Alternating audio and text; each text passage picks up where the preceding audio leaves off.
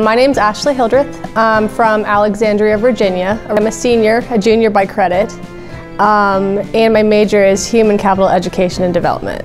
So the Human Capital Education and Development degree is very broad, and that's why I like it a lot. You can go into a bunch of different fields. You can go into engineering if you wanted to.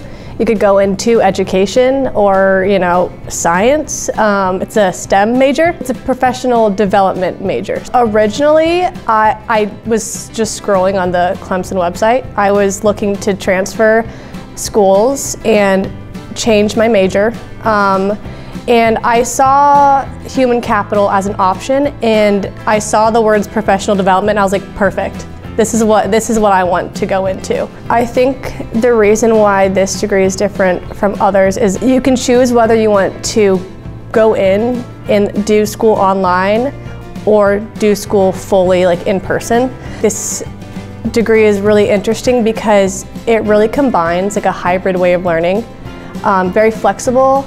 I can work full-time and then also do school and be successful at both. The school and our advisors and the team really make this major feel inclusive. I not once have felt like I'm not a part of Clemson's community.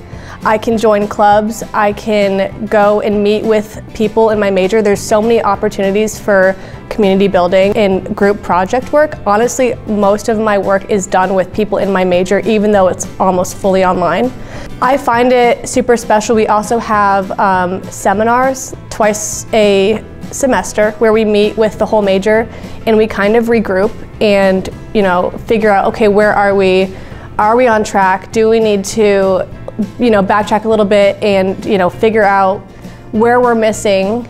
I just think it's special because everyone can come together, but also you don't have to.